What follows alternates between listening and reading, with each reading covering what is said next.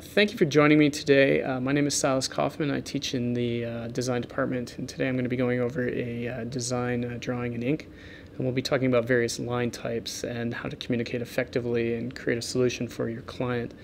This will be sort of more of a corporate illustration that I'll be dealing with here, and it's a solution for a client, so I need it to communicate very clearly what it is that they're trying to promote. So I'm going to talk at first here just about the tools that I'm using.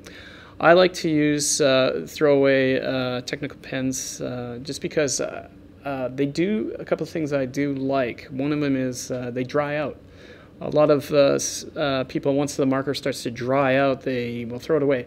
I like the markers when they're, I like one that's fresh, and I like one that's drying out, because the drying out one actually offers me a sort of better mid-tone line, whereas the fresh marker will offer me a much darker line, so I want one of each.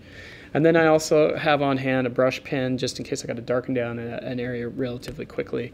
The brush pen is a great tool to get a nice black, but yet still offer a little bit of texture to feed into the lines that I'm creating.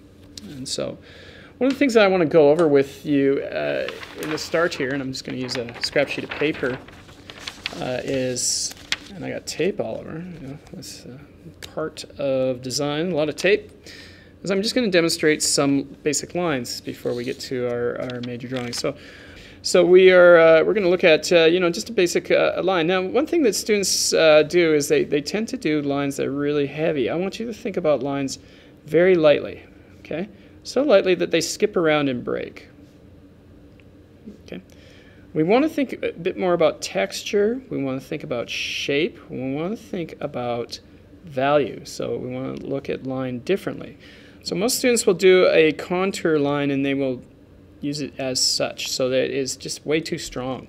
We never really want, with one of these illustrations, to start out with a very strong contour line.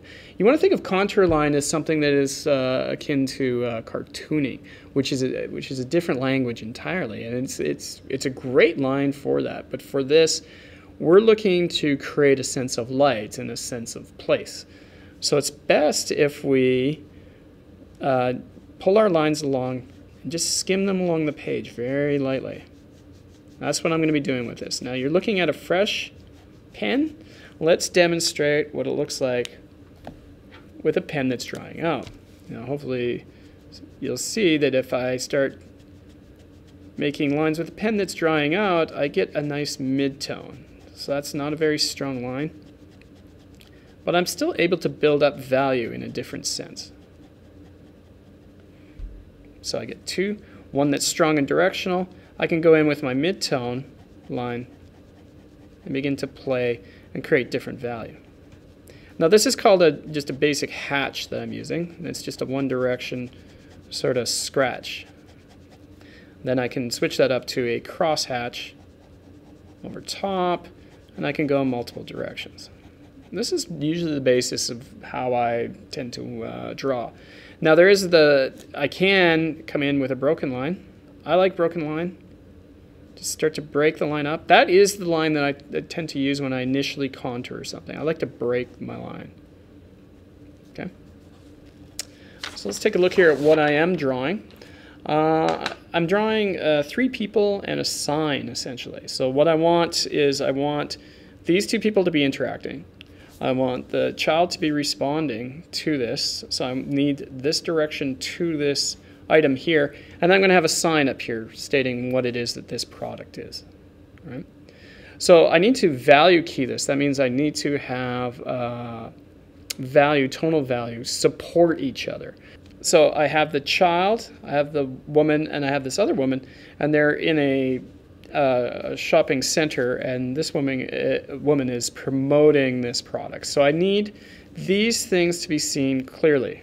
All right, so I have 5 areas that need to be seen clearly. The rest is all essentially staging.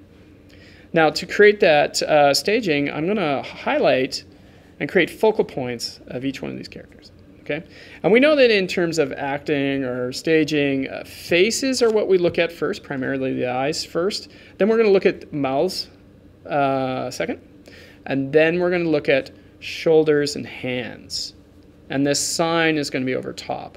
So what this sign is going to do for us in this position is going to create sense of balance, or a fulcrum point in which we create this scaling to these other two faces. So we have this triangular composition here, and then down here the kid's going to act as a counterpoint to that. Okay, and so I have him right along this sight line and this person across on that sight line.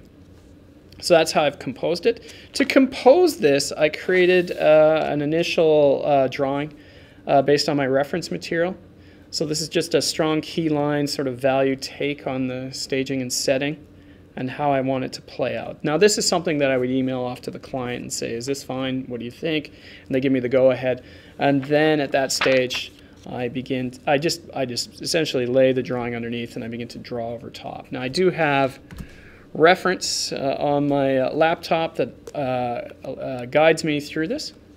So right now I'm focusing down here on the kid, and I'm going in just a up-down hatch because right now I want to provide value around the kid. I don't want too much of my line work to interfere with the kid just yet. So I'm not going in there and I've just got a really light broken line around the kid, and I'm going to come in off the other lines that I've established with my dry pen, and I'm just going to start to create value. That's what I want to build up. Now I use these other lines and I come off them and I switch in different directions. Typically I just start with a hatch, right? Now it's delicate work. You need to be precise. You need to have awareness and sensitivity. You need to stay with the drawing. One of the things that I do find hard right now is to talk and teach while I do a demo. So there might be moments here where I have to just pause and think about what it is that I'm doing. So just allow me that, because this is a job that will go to print. So I have to be aware of my craft while I build this up. It's an important part. I don't want too much confusion around the boy down here. So when I look at my reference, there is a lot of other material going on through this scene. I'm gonna kill that down. I'm gonna gray it out.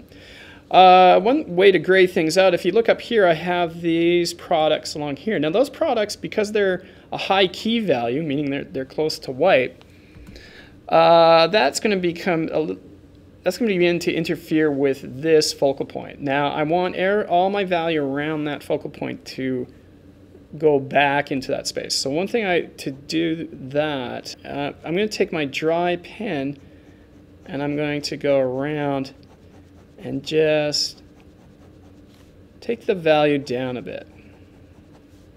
Now you probably won't notice it right away. It takes a few strokes to build up this value, but essentially what I want to do is I want to keep this area page white, and I want this area in the background to be about a 30% or higher gray. Now keep in mind, to create interest in the drawing, I want a mix of values. I want blacks, I want 80% grays. That creates interest for the viewer. I also want a little bit of the complexity of the staging of these products, just because those are things that the viewer will begin to identify with, right? So I'm just going to bring that value down. You'll begin to notice right away that the hands become a little bit more sharper once I've done that. So I'm just going to go along here and do that. Now you notice that that was a cross hatch. Some of these are just straight hatches. Also notice I'm not afraid to go through line work. Okay? This is one thing that students, when they begin, they're scared to do. They just think, oh no, I just did all this fabulous detail. How could I possibly want to go through line? I mean, that's something that I was taught from a young age, not to cross through contour lines. Well, in this case, when we go and take value and cross through the contour lines, we're actually uniting that background, okay? It's areas such as these hands or these faces that I want to avoid that unification to that background, because I want those things to stand forward in the staging.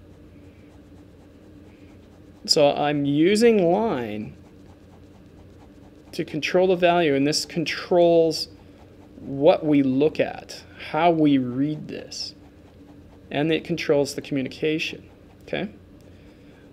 So yes, I understand this is not a very expressive drawing, but there are different types of drawing for different purposes, you know.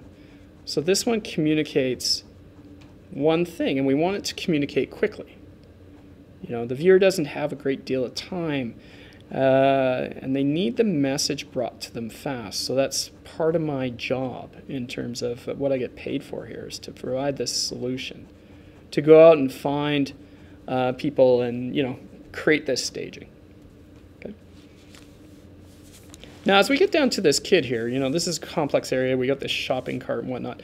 I want to darken down inside here. So you can see that I have a nice row of hatching being built up here.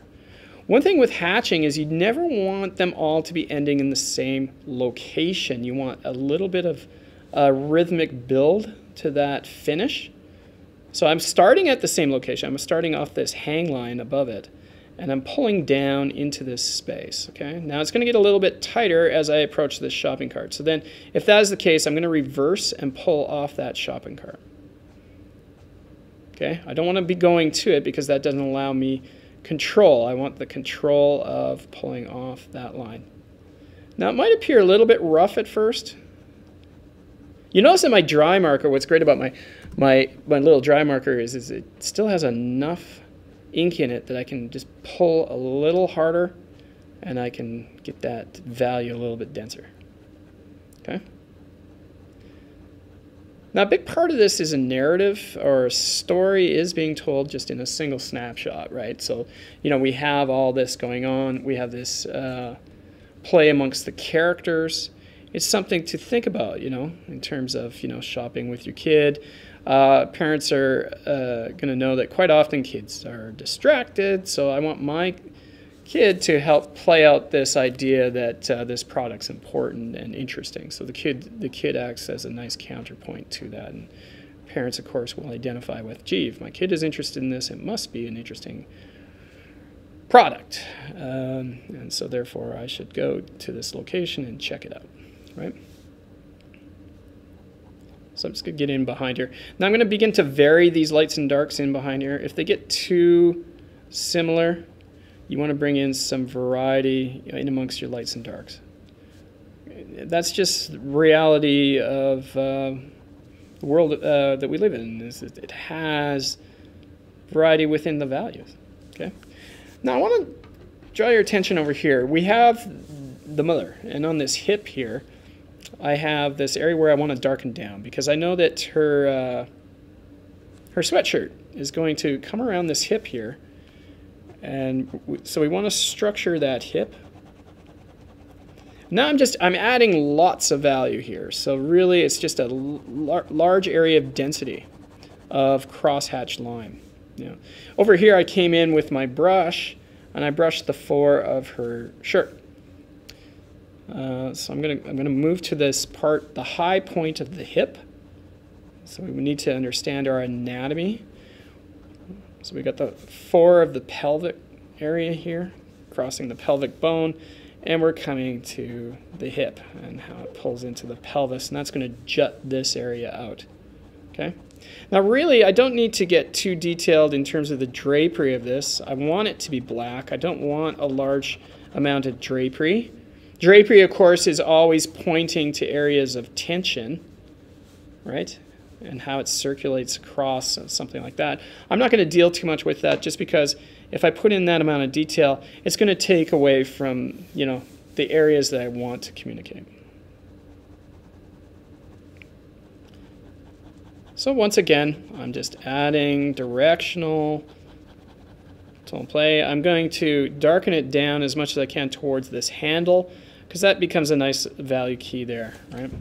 And then I'm going to come back to these pants, and I'm going to start to do the same. Once again, I don't need a lot of detail in this area because it's not something that really concerns me with the read. One thing I do have to watch is back here because that's a location where I might need to put further staging. I might. So I don't want to get too dark. I might just leave this around a 30%. And then that allows me to make choices over here if I want to darken down the back part of this pant and lighten this area up so I support that. Notice also that this hand is very bright against that dark, so that becomes a focal point. equal amount over here with this, well, not an equal amount, but a similar amount is done to this hand here, okay? So now we go back to the kid. Now I need to keep darkening down through here because I want to begin to build up his face. Now you'll notice that his face will become clearer as I add value around it. I don't want to think about darkening down lines along his face. I want to just darken down the background. Because so much about drawing isn't really the line, it's the value in the shape. Okay, those are the things that we read clearly. Now, one problem I'm having here is you'll notice that I got this shopping cart coming down here, and it's a shared line along his face. Now, this is a very important area of expression. Suddenly, I've got a line that isn't going to support the value of that face. Okay, so I'm going to have to deal with that now. So I'm going to darken this down further. I'm just going to add a little bit of black there. So we have our first little problem in this drawing. So I'm going to just fill in this little area here, just so I get a sense of what I need to deal with. Darken that down, go in here, darken down. I need that happy sort of smile. And we're going to come out here. Okay, so now that shopping cart is becoming problematic to the background. This is something that occurs all the time when you're doing this type of drawing. So we want to just stabilize our darks around this kid. We're going to come in and deal with this. So it looks now like a line has gone into his mouth, so we don't want that. So I'm going to use a cross contour line over this shape to begin to darken that down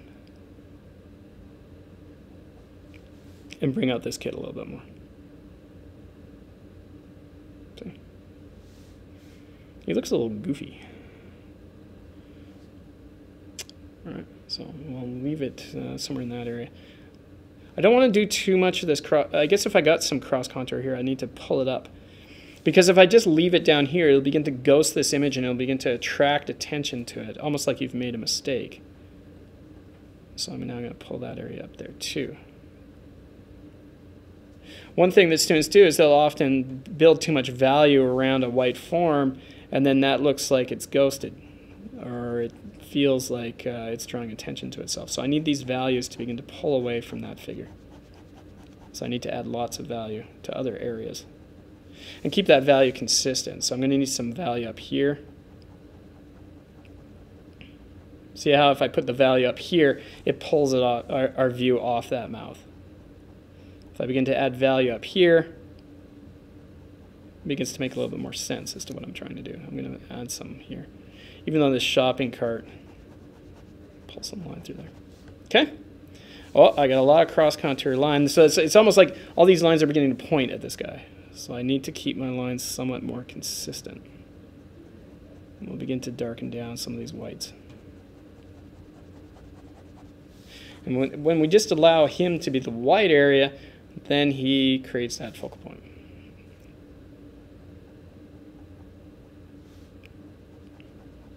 All right.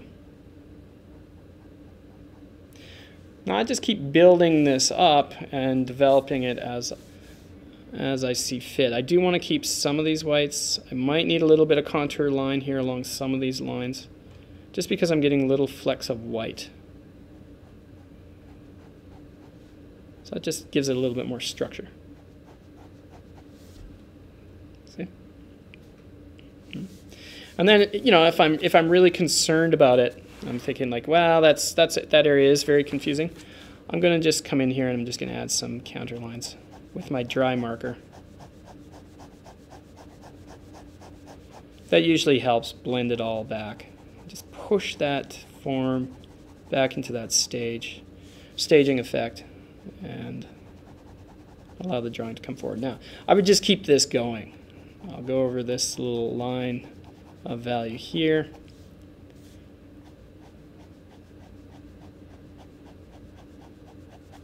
I also want to start thinking about things like, how much time am I spending on this? Like, I don't want to spend too great a time fighting with it. That's why I just concocted these methods of adding value rather quickly. Because really, if I spend too much time working on detail, then I'm not really being too economical in terms of my pay. But that's basically how I would build these drawings and create a story and use line work somewhat effectively to convey that story and that message. I want to thank you for tuning in today, and hopefully in the future I can get some more lessons to you. But this is Silas Kaufman signing out from ACAD VCD department. Thank you so much.